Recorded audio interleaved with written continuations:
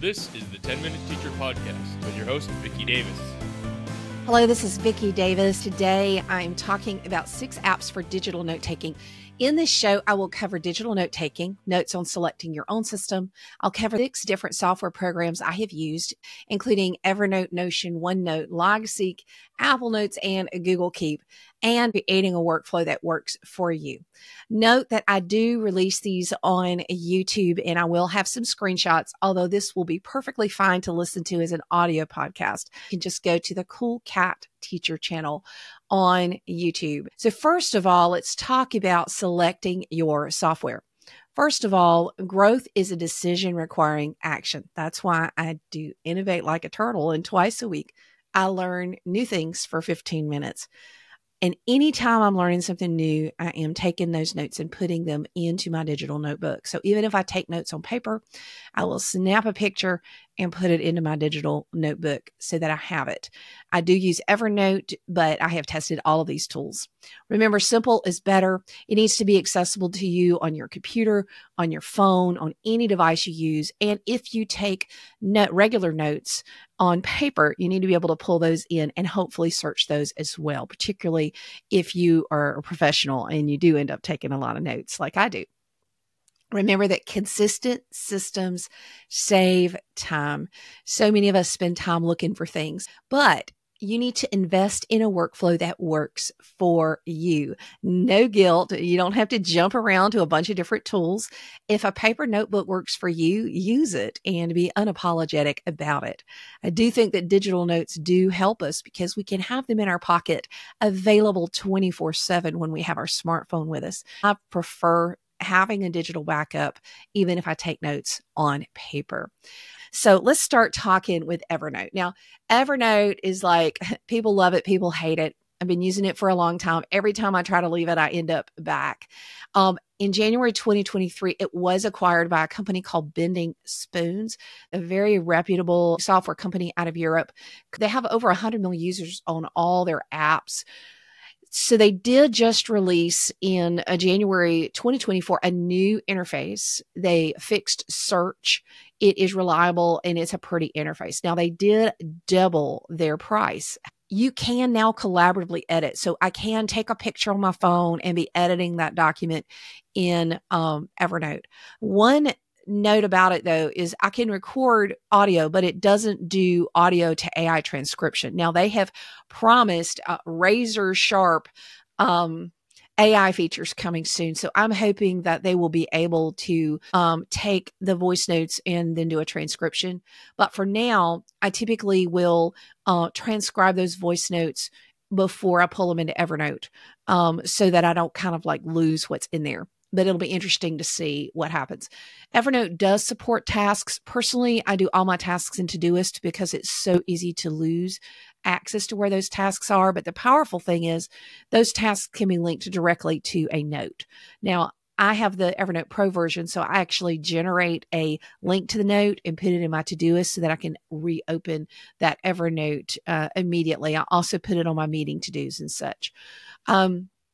Document and image search is available on the free plan as well as the pro plan. You can also use services like IFTTT, if this then that, and Zapier to send things to Evernote. So I have it send a copy of every blog post to an Evernote note automatically and archive a lot of my digital world. Digital rot happens to us all, and then we lose things. And I don't want to lose those things. And I want to be able to reference and search those inside Evernote.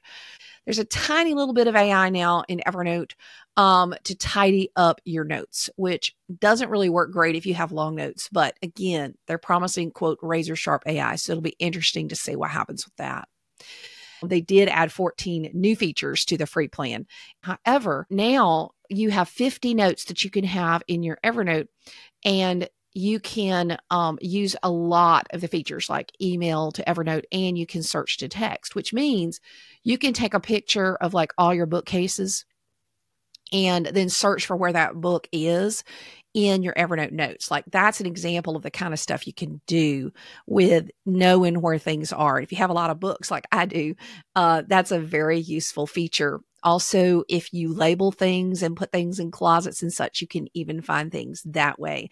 So it does do visual search, and you do have access to that in the 50.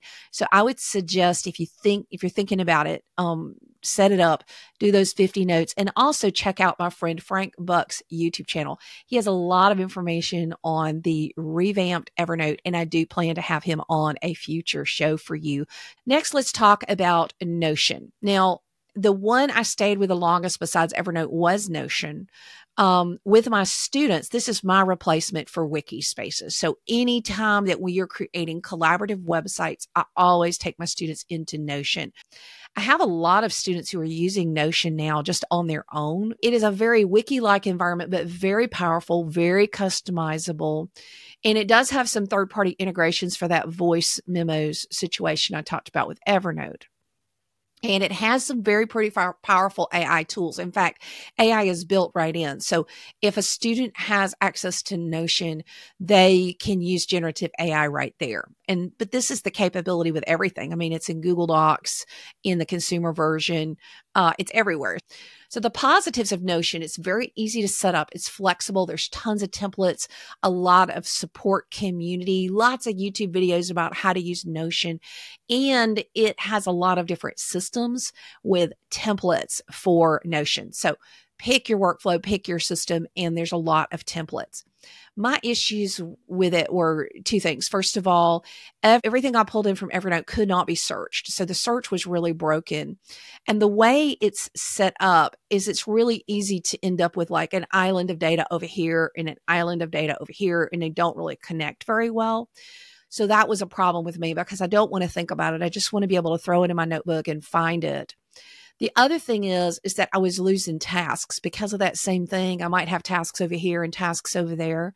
So while it's very powerful and very customizable, if you don't understand about databases and don't keep everything in one type of database, then it's really easy to end up with stuff kind of everywhere. So for super sophisticated folks, it might be a problem. But if a student has a simple notebook, they actually love it. It's great for keeping book lists, and there's all kinds of features with Notion, so you might want to check it out. It does integrate with Google Drive, so you can share your notes with others. And here's another cool feature. It integrates really well with websites and embedding. So it would be really easy to create a class website with the tools in it, or an FAQ or tech support.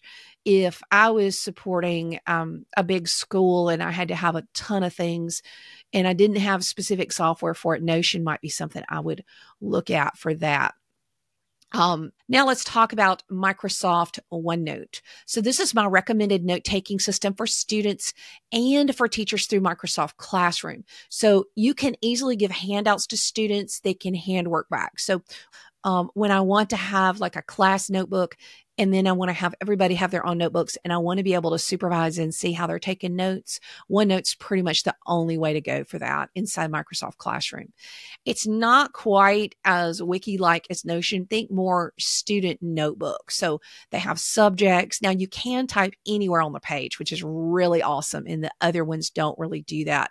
It's easy to capture video, audio, and I can have it open on my iPad and take notes by hand, as well as open on my computer and pull in PowerPoint notes that I can take notes besides. So it's super, super flexible, great for college kids. And in fact, I had a student who's now a doctor come back to me. I taught her in 10th grade. She started using OneNote then, and she said the best thing I ever taught her was digital note taking in OneNote, because when she got into med school and even in college, she had a lot of notes. And so she was able to pull those PowerPoint notes in and take notes beside them.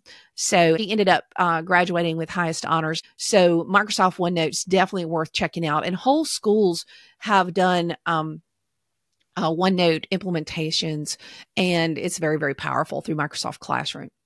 Now, if you're worried about, what if apps go away, there is an open source alternative. There's actually two. One that I've tested and I'm going to talk about is called LogSeek, but it's spelled LOGSEQ, but pronounced LogSeek.